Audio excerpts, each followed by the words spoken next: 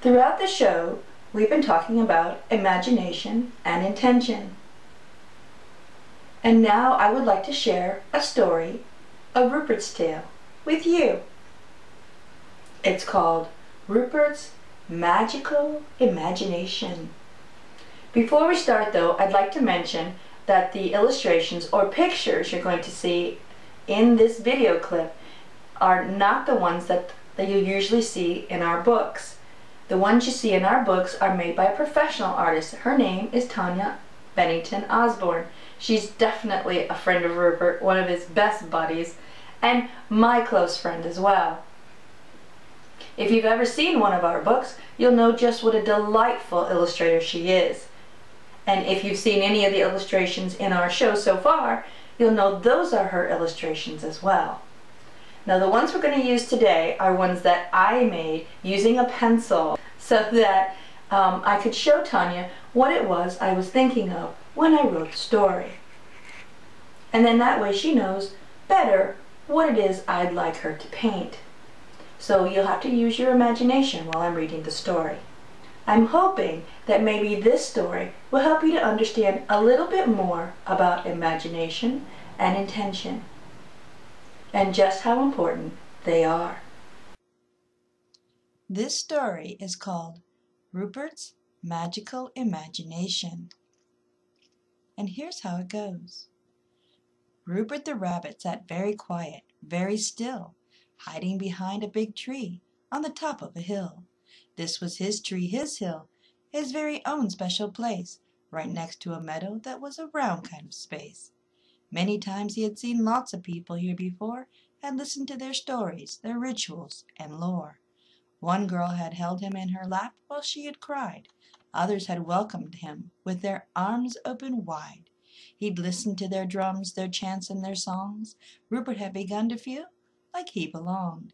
Still, there was a boy and a girl on the other side of his tree, and it was hard, oh so hard, not to just turn away, not to flee. Nature is nature, he knew for sure that much was true, and he knew just what his own was telling him to do. But he'd learned many things from the girls and the boys, even with their strange ways and all of their loud noise. And so he stayed, sitting very quiet and very still, listening to the children talk, there on the top of the hill. "The bubble is blue," said the girl. "That's the color I see." "And what about you?" she asked the boy. "Will you share with me?" "Well," the boy started to say, then stopped for a minute. "I don't know how to explain, or how to begin it." "Take your time, it's okay," the girl said. "Just tell me what's in your heart." Rupert smiled to himself, knowing that was the best place to start. He thought he might know what they were talking about, but wasn't quite sure beyond all shadows of doubt. So he snuck closer to the other side of the tree, where he could hear, but they would not be able to see. The girl held her hands up like she was holding a ball, but there was nothing inside of them, nothing at all. She said, "Inside a circle is a very special place. Together we use our intentions to make sacred space." "Intentions are the meaning we give to what we do. That much I know," said the boy, "but not what else to do." "Yes," the girl agreed, "it's what you have inside of you, and the reasons behind all of the things that you do. When people come together in a circle to pray, they usually do so in a very special way." "Well, sure," the boy said. "I've done it lots of times before. I've been in circles and done that, and a whole lot more." "Well then, try it with me, and let's see what we will see. Imagine a bubble of blue surrounding this tree." Rupert didn't like what he heard, not even a bit. They were making a circle with him inside of it. "Hang on just a minute," the boy said with a shout. "Let's just take a minute to figure this all out. I know all the directions, north, east, south, and west. I know the moon cycles and when things work the best. I understand colors and why we use different hues. I even know some of the reasons for the herbs people use. Crystals, rocks, plants, elements, and knots, wands and cauldrons, feathers, pans, and pots. I know all of these things and many, many more. I could probably list everything in the store." "All right then," said the girl with a puzzled frown. "Why do you want to stop or even slow down?" "Well, because," said the boy with his hands spreading wide, I don't understand about the part that's inside." "Oh, Rob," the girl sighed, a sad smile on her face, "but that above all is the most important place. When people come together to put magic into play, they have to believe in the things that they do and they say. But what if I don't know what to say or to do? And what if someone believes differently than you?" "Well, Rob, those are some good questions. I'm really glad you stopped to ask. But I don't have all the answers. I'm not sure I'm up to this task." Rupert sat very quiet, wondering some things himself. Were these answers people found in books sitting on his shelf? Or did they sometimes find a friend or two to help them think and to work these things through? He had talked with fairies, a white owl, and even an old crone. He never had to make sense of things completely on his own. "Imagination may be an important key." "At least," said the girl, "that's the way it seems to me." "Imagination?" asked the boy with some surprise. "You mean the things you only see with your mind's eye?" "Yes," the girl replied, smiling and nodding her head. "The things you can see with your mind, just like you said. When we're in circle calling quarters and everyone is facing west, we think real hard of water, its many forms, and how we like it best. Some will be thinking of oceans, rivers, babbling brooks, or lakes, maybe even rain, or any other form that water takes." "Okay, Kim," said the boy, "that much I know and is easy to understand. We give respect to the elements, and we ask them to give us a hand. But please explain how imagination works, how it comes into play."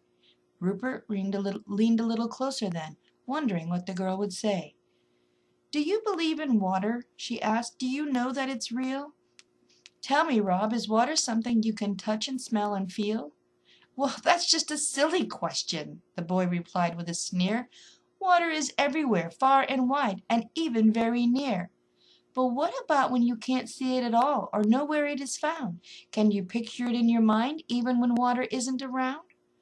"Well, sure, of course I can," said Rob. "It's easy. I don't really even have to try. If I close my eyes, I can almost hear it in a river rushing past close by." "Water's easy to imagine, a very easy thing to do." He smiled at the girl, then saying, "I can almost taste it too."